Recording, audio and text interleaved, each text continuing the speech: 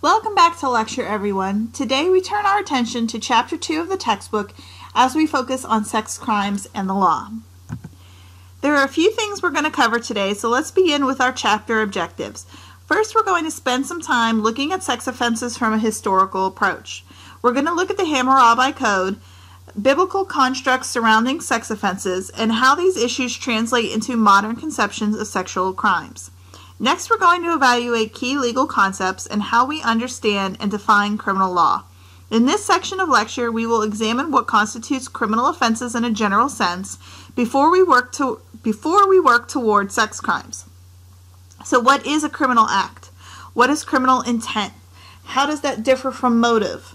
As we make our way into an examination of sexual offenses, we will look at how they are codified. Your textbook discusses the differences in codified laws between states, but in lecture we will be focusing on these offenses in a general sense based on definition.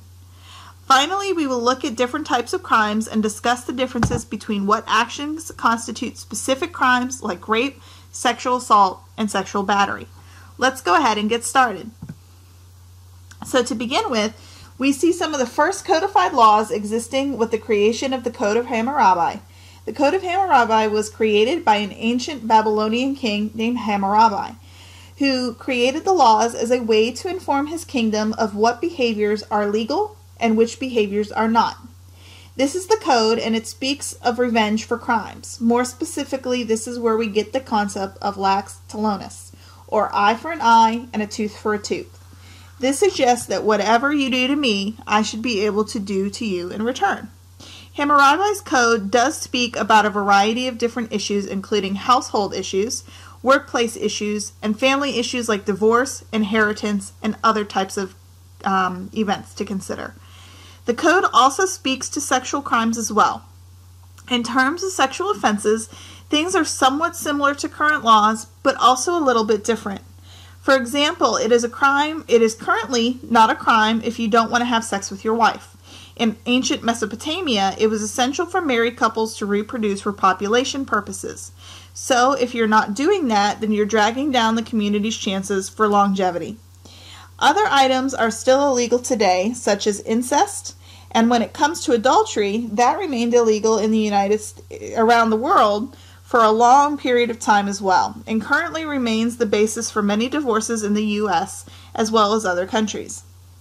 However, it's not currently criminal except for in military courts, as we discussed in the very first chapter. If you are going to criminalize something, then you need to have a punishment included. However, the punishment is not what we would associate with punishment today. If you were accused of adultery, for example, under Hammurabi's code, commonly that offense would be punished with corporal punishment or even with death.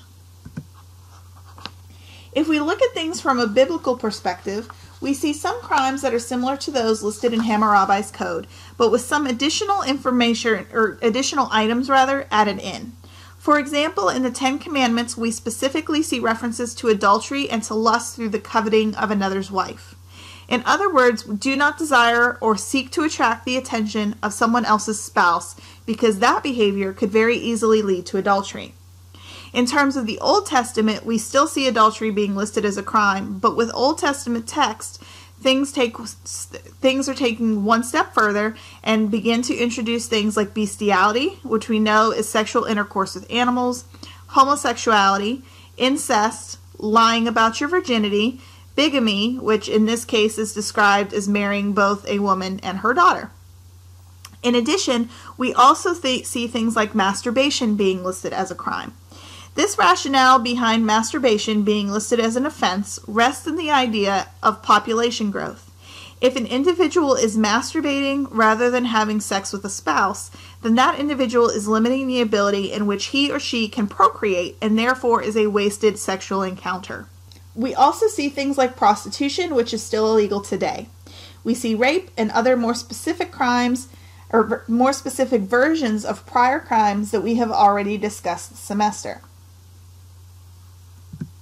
So, as we move out of historical and biblical connotations of what constitutes a sex crime, we now have to talk about more modern approaches, and we're looking at things from a more modern perspective. We have to ask ourselves currently, What behaviors constitute sex crimes in the United States and all around the world? However, before we really can get into more of a fundamental discussion of what constitutes a sex crime, we really need to take a look at what constitutes criminal action in a general sense. So let's take a look at what criminal law is from a fundamental level and discuss the elements that need to be in place in order for a behavior to be considered outlawed. In Chapter 3, we're going to discuss sexual deviance. When we talk about deviant behavior, these are types of actions that violate group norms but do not necessarily constitute criminal behavior. Criminal behavior is when an individual engages in a specific action or fails to complete a specific action and therefore violates the law. When an individual engages in something criminal, typically a punishment follows the behavior. In order for a peaceful society to exist, laws need to be in place in order to govern the actions of its citizens, to allow for coexistence among groups, to define who is the guilty party, and to adequately punish that guilty party upon completion of the criminal behavior. These are pretty fundamental and straightforward aspects of criminal law that are present in the United States and around the world. On the previous slide, I mentioned to you that a behavior can either be an action or a failure of an individual to act. This is considered the actus reus and is one part of the legal equation necessary to determine guilt. This means that an individual has to engage in a specific behavior. For example, raping someone is an overt act. If the action is an omission, this means that a person has to fail to act. For example, a lifeguard who fails to jump into the water and save a drowning victim is an act of omission. The person did not necessarily engage in any sort of action that would threaten the life of another person, but when danger presented itself, the lifeguard failed to act. This is a crime of omission because the lifeguard had a duty to intervene. In either instance, whether the actor overtly acted or failed to act, this behavior is considered equal in the eyes of the law. Either way, the offender is guilty of a criminal action. The next item in our criminal equation focuses on intent. The mens rea, or the guilty mind, focuses on the guilty mind and the desire of an individual to commit a crime. This can vary in terms of the specific crime committed and may require premeditation in order to prove the guilt of the offender for other types of crimes. Criminal intent varies in terms of whether or not the action was purposeful or whether the person acted in a reckless or negligent type of manner.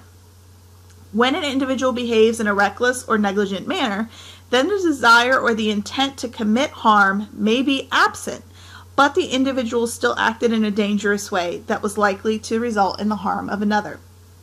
Sometimes intent does not need to be present in order for the offender to still be charged with a crime. This is considered strict liability, and these crimes do not require intent. For example, statutory rape is considered a strict liability offense due to the nature of the crime and the parties who are involved. Statutory rape is when two individuals engage in a consensual sexual activity or relationship, but one of them is a minor, which means that that individual cannot legally provide consent due to being underage. However, because the action or the behavior was not forceful and was otherwise consensual minus the issue of the legal age of consent, most states are able to prosecute the adult in the relationship under statutory rape laws, which do not require intent to sleep with a minor. Now that we have established that criminal law needs both an act and an intent, we can begin examining two different categories of criminal behavior. First are crimes that are considered to be mala in se. Many of these mala in se crimes translate back to the biblical crimes we were talking about before. These crimes include things like murder, robbery, and theft. These are all crimes that are wrong for moral reasons and also for legal ones. In contrast, mala prohibita crimes are wrong because someone decided that they are wrong. These types of offenses have been made illegal because of societal need, not because they are inherently or morally wrong. Some examples include marijuana use, gambling, prostitution, public intoxication, carrying a concealed weapon without a license, and tax evasion. If we look at marijuana use, this is a type of offense that very recently has seen some ebb and flow in terms of illegality. At the federal level, marijuana use is still illegal, but at the state level, many different states have allowed for legislation that allows legalization of either recreational or medicinal marijuana. In other words, this shows a prime example that something is illegal only because someone has decreed it to be so. Things could change tomorrow if we wanted it to. Then we have to take into account the punishment. The punishment is based on severity of the offense, and in the United States, crimes are broken up into two groups: misdemeanors and felonies.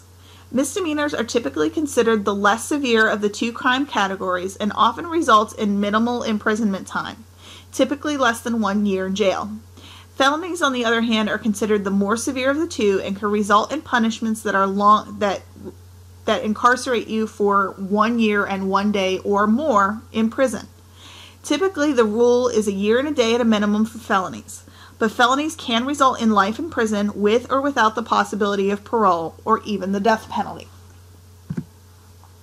So now let's apply these concepts to sexually based crimes. We have already defined what a sex crime is in the first chapter that we saw this semester, but as a reminder, it is anything that an individual does that is against the law and is sexually based in nature. This could include contact offenses like prostitution, incest, or bestiality, or non-contact offenses like indecent exposure or child pornography. When we talk about rape in the conversation of criminal law, we first have to look at common law definitions of rape. Remember, rape today is defined differently compared to older definitions. Under common law, rape had to occur between a male offender and a female victim, provided that the two parties were not married. If they were married, then marital rape exemptions applied. The last marital rape exemptions were eliminated in the United States in 1993, so not that long ago. The more modern definition of rape eliminates the gender requirements for the offender and for the victim, and the marital rape exemptions are completely gone, as I just mentioned. Furthermore, any type of sexual penetration is now considered rape. No longer is vaginal penetration the only type of sexual penetration to be considered rape. Finally, there are some exemptions that can be made in regard to the age of the offender and the victim, provided there is a prior existing relationship that took place between the two. Nearly all states provide Romeo and Juliet clauses that allow for younger individuals, namely older minors and younger adults, who might be involved in a romantic relationship. Technically, the minor cannot provide legal consent to engage in a sexual relationship with an adult, but the sexual activity is not forced or coerced in any way. Otherwise known as statutory rape, these relationships and exemptions allow for more lenient styles of prosecution in compared to forcible rape prosecution. In comparison to rape, the majority of states have sexual battery and sexual assault laws that are similar to what we already defined as rape. Really, the term rape is antiquated from a prosecution standpoint, and most often we prosecute individuals for sexual battery. It's very easy to differentiate sexual battery from sexual assault. Sexual battery involves penetration, but sexual assault does not. So sexual battery is really rape, meaning that there is penetration of the victim by the offender's sex organs or by some other item. And sexual assault is all other types of non-consensual sexual contact that does not include penetration. However, when we discuss sexual battery and assault, we typically frame them in a conversation including adult victims. When there are children involved, we are discussing different types of criminal behavior. Children have always been thought of in a more protective sense, but it is not until the late 1800s until formal steps were taken to formally provide protection from a legal standpoint. The child savers movement is responsible for a lot of this protection and was largely influential in the creation of a separate juvenile justice system for the prosecution of juvenile offenders. The child savers were also responsible for the protection of adolescents from a sexual standpoint and helped promote raise the age efforts for the age of sexual consent. Thanks to their efforts, the age of sexual consent in this country still remains between 16 and 18 years old. In a minute, I will show you the breakdown of different states and the age of consent in each one. But when we're talking about crimes against children, we predominantly see individuals who are prosecuted for statutory rape, child molestation, and child sexual abuse. These will depend on the age of the victim and the sexual activity that occurs. From this map, you can see the breakdown of states that have the age of sexual consent set at 16, 17, or 18 years of age. The majority of states, 30 in total, have set the age of consent at 16. An additional 8 states have set the age of consent at 17. And the rest of the states, 12 in total, have set the age of consent at 18 years of age. 18 is the only time you are completely clear of crimes such as statutory rape. Even in states in which the age of sexual consent has been met, meaning 16 or 17 years of age, anyone who engages in some kind of sexual activity with a 16 or 17-year-old can still be prosecuted for statutory rape, provided that the other party is above 18 years of age. Statutory rape is a kind of different type of offense because both parties have technically consented to the sexual activity. However, the minor in question is legally unable to provide consent, much in the same way that a minor cannot enter a business contract. Consent is not possible here. So even though a minor does not object to the sexual activity, the adult in the situation can still be prosecuted. In states that have Romeo and Juliet clauses that we discussed earlier, the penalties for statutory rape can be lessened if there is a 3 to 5 year age gap between parties dependent on the state in question. If the offender is any older than that, the lesser penalties go out the window. On this slide, I have provided a variety of different types of crimes that can occur against a child. For the most part, they are all treated the same. It just depends on the specific state that you are being prosecuted in. There is one exception here. Child abuse, in a general sense, does not include a sexual component. It can include physical non-sexual abuse, but it is not appropriate to include things like child molestation or child sexual abuse under the blanket term of child abuse.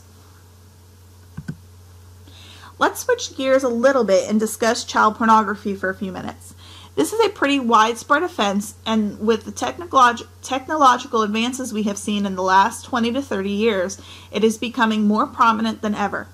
Child pornography is very different than legal adult pornography, but it was not until 1977 in which the federal government first formally made child pornography illegal with the introduction of the Sexual Exploitation of Children Act. When we are talking about child pornography, it can come in a variety of different mediums, but the important thing is that there must be a minor involved in some way. The minor doesn't even need to be a real child. All that is needed is a visual depiction of someone who is under the age of 18. Child pornography is typically a federal offense due to the use of the internet or some other means of receiving the material.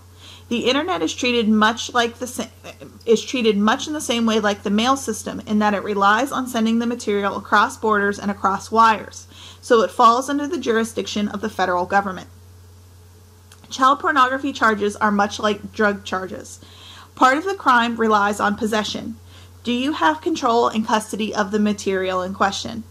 Then once that is established, the government looks to see how much of the pornography you have in your possession and the medium in which that material exists.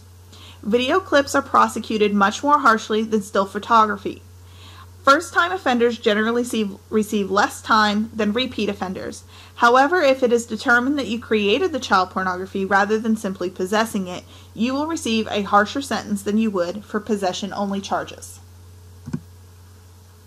Prostitution, on the other hand, is a controversial type of sex offense because it is considered one of these victimless crimes.